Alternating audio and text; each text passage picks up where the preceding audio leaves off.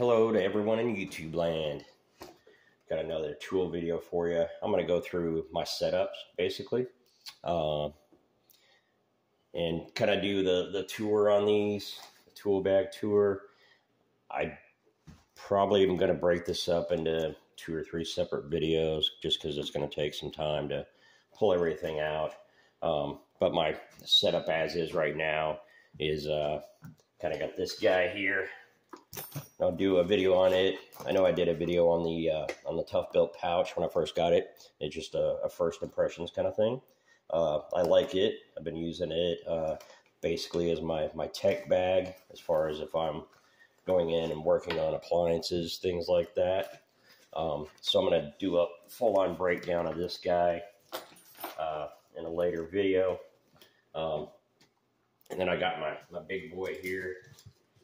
This guy is basically my go-to pull from bag. Basically use it to, this sits in my units that I'm turning over. This is basically my turnover bag. So, and then I have other individual buckets actually that I work out of that are set up for plumbing or finish work.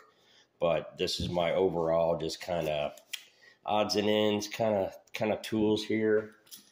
But I can usually pull from that. It's gotten so like basically cumbersome.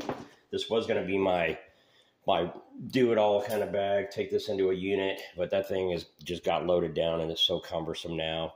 I usually end up going with this guy. And this is if I'm working on ceiling fans, or let's get this back in the shot here. Little adjustment. So this is basically my overall working on outlets, doorknobs, towel bars. If I got multiple things going on in a unit that I got to work on, I usually take this. This is the first guy I go to here. Every now and then, if I know it's going to be a quick little fix, I'll grab my little Husky pouch here. This thing's pretty nice, pretty sturdy, still a bit stiff, so it's hard to get tools into the side pockets here, but this is my usually 2 or 3 little tool bag that I'll just throw some stuff in and just go do a little quick fix on stuff. So this one hasn't had a lot of use, but I kind of just had that for, quick fix. So I'll start my first tour I'm going to do with this this pouch here. We'll take a look at the actual pouch itself once I kind of go through and pull everything out. But starting off my Stanley, I got a 16-foot lever lock. So it's your self-locking tape. I found this has been a lot more handy for me. I usually don't need anything more than 16. And of course, I've got other tapes, 25-foot, whatnot, if I need. But usually, I'm just doing trim work. I don't need anything more than the 16 usually. I've also got a laser measure device too that I go to. But I've been happy with this little Stanley here. Lightweight, fits on the pouch, so I'm not trying to weigh this thing down too much. And then these little lights, I bought just basically a handful of these from a local store here.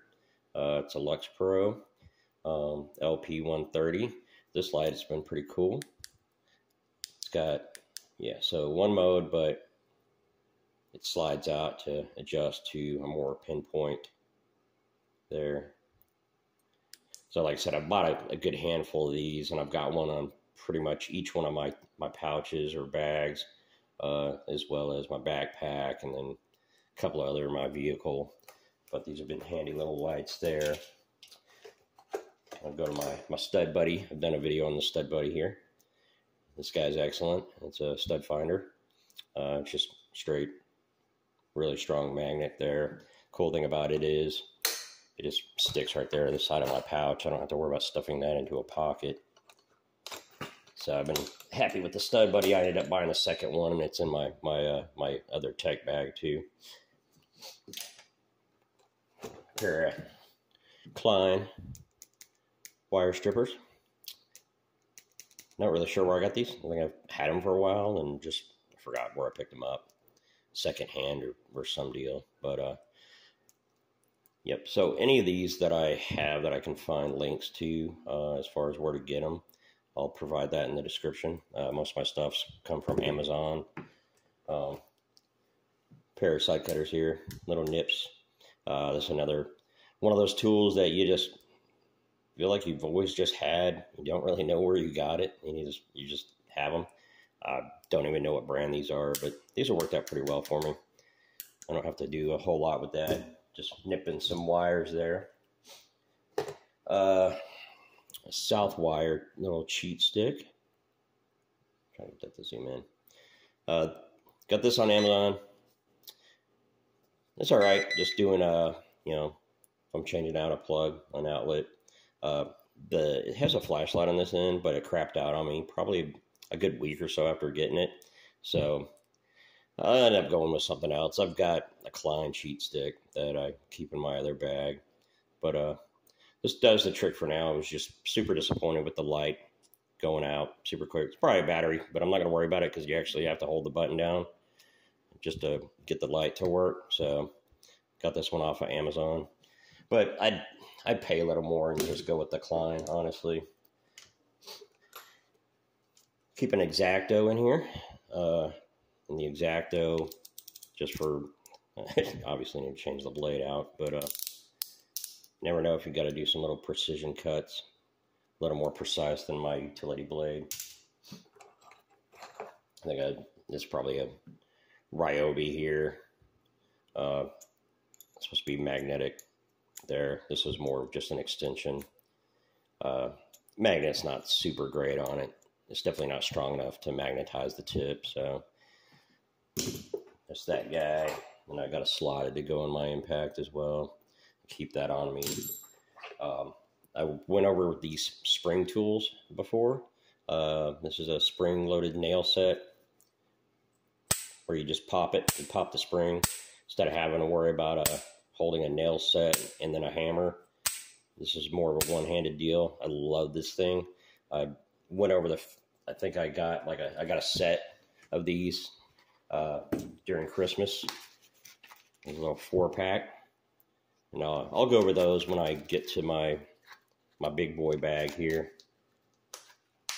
But those have been super handy, man. I love this thing. If I'm trying to do some finished nails and they don't quite go in all the way, I just pull this guy out. This is also great for popping door hinges out, or hinge pins.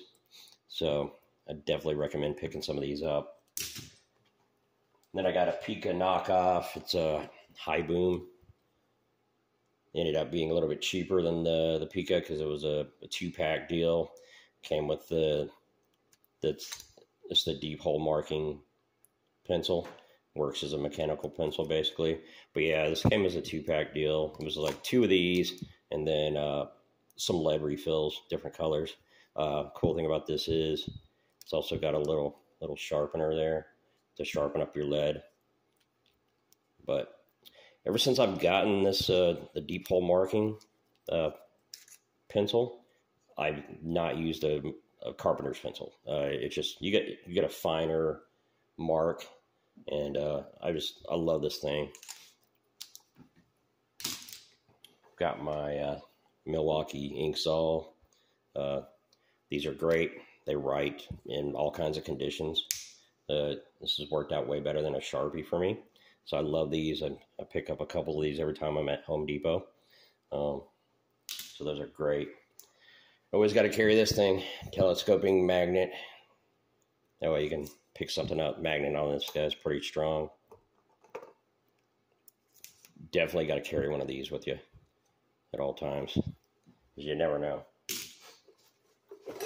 Some gloves just stuffed up in here. Gloves for the nasty stuff. This guy here, I've had this for probably a good 15 years or so. I actually got this at Walmart, and it's, even if for it being a Walmart brand, it is held up really well. The coolest thing about this is the versatility of it, where it goes from needle nose, flips around to some pliers. The opening on the pliers aren't super great. I usually have to grab the needle nose just to extend it out a little bit more. But I'm not using the pliers a whole lot. These are my go-to for my needle nose, but I just love how I don't have to carry a set of pliers and needle nose. It's all about keeping it light, carrying as little as possible, but enough to do the job. Yeah, I don't even know if they still have these. I'm sure they have other versions of this type of tool. I haven't really looked around. Like I said, this thing has lasted me for quite some time. I got my Kleins. Turn these into my super tools, as I've gone over before. My super drivers.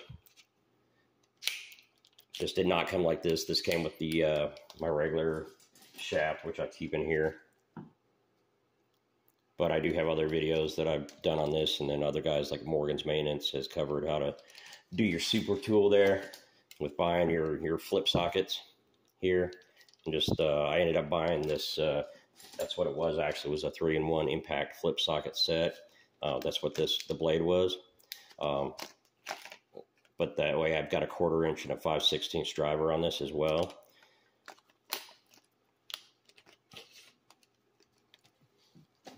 Which that one, if you guys haven't seen the videos before, basically it's magnetic, but like I said, you've got a 1/4 inch driver and a 5/16 driver. But also the good thing about this one, also it's the 14-in-1 adjustable. You got all your bit storage there. Really fell in love with these. Actually, I think my Klein Stubby was probably my first Klein screwdriver. I fell in love with just the feel of them from the get-go. So yeah, we'll go into the Stubby now. Basically, I did the same thing with that, with buying the 2-pack deal right here. You know, I was able to get me a blade to go into my Stubby and a blade to go into my regular driver. Same deal, 1/4 inch, 5/16. It's the 8-in-1 Stubby. And pop that open. You got your bit holder there. Love this guy. Probably grab this guy more than I'd grab my other driver there. I think I've done a video on my TOUGHBUILT. This is your TOUGHBUILT utility knife. Turns into a scraper as well. Really love this thing. It's kind of my go-to utility knife.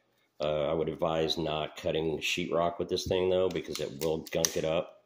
I've had to tear it apart and get all the gunk out of it because it basically locked it up. But yeah, you got your little release there. Pop it all the way up.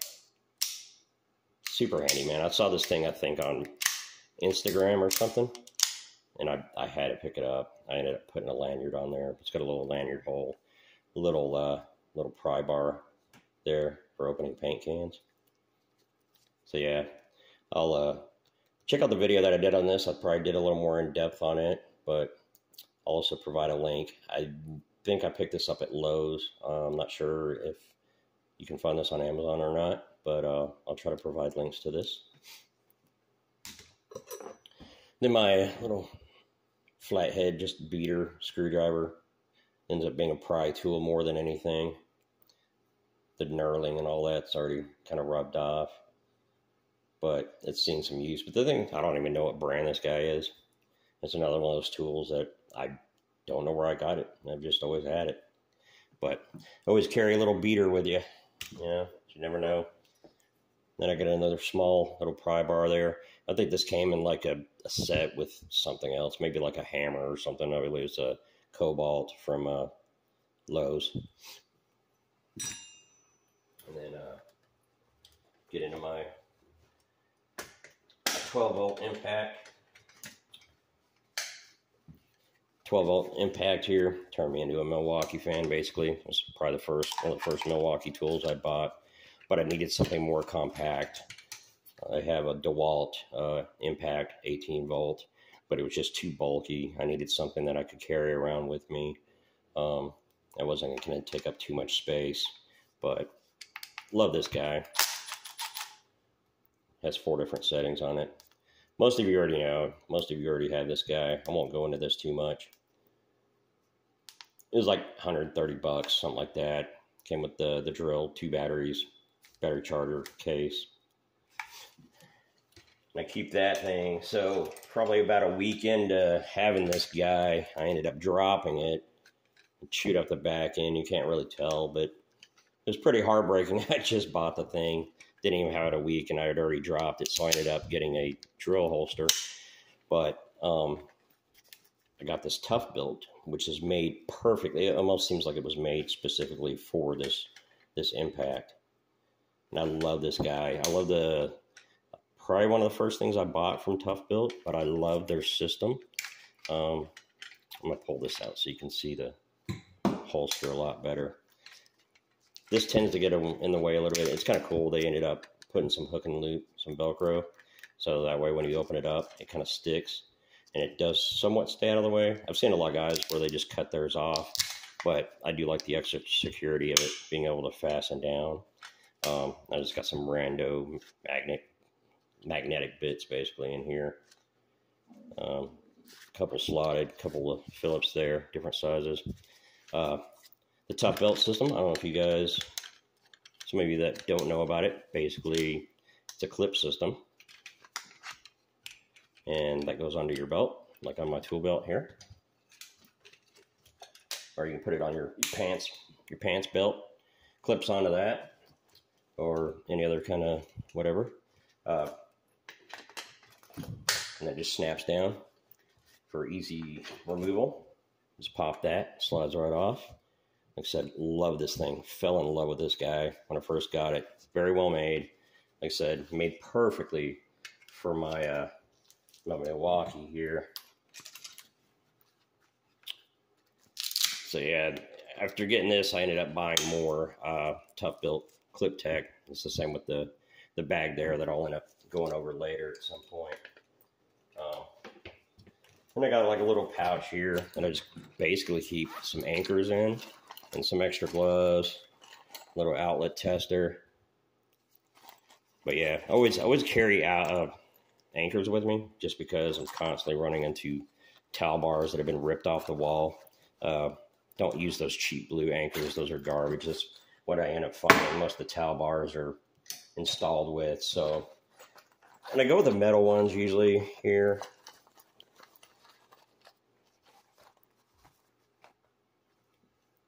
And they just drill into the wall. I really love these. I use these probably more than anything else. I don't use like molly bolts or anything like that. But little husky pouch, came in like a 3-pack. So this thing's been nice. Just throw some stuff in, throw it in the bag, and then just a little husky precision driver. I use this guy a lot on the towel bar brackets that are on the wall. The little slotted screw that holds it on. So this guy's perfect for that. I believe this one has your bit storage in the bottom. I never change this out. I end up just using my little flat head, and then I go to my other stuff for that. So this thing has seen some use. I think I got this back when I was still painting houses. And then, so it's a AWP American Work Products leather bag. I believe this used to be like a Lowe's company, or you found these at Lowe's most of the time. This one I got on Amazon. I love the leather. It still has a beautiful leather smell to it. Really well made. Super, super solid. The little tape measure clip is kind of cheap. It's kind of bends up a lot. But other than that, this little thing has been pretty great. It's super sturdy. And like I said, that's kind of my quick grab bag. Usually most of my work orders kind of just require me to just grab this thing and go. But yeah, so that was my first little pouch tour that I wanted to do. We'll get into this other one next time.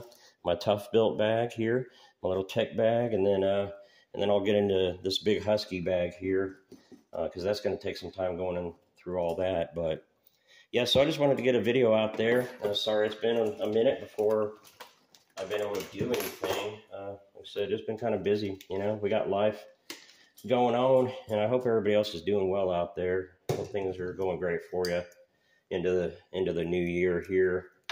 You know, it's almost the end of January. It's gone by super quick, but guess busy is good, you know. At least we're still able to work, you know. Those of us that are, you know, I'm very grateful for that. Very grateful for the subs. I'm very grateful for you guys checking out my channel and giving me your time.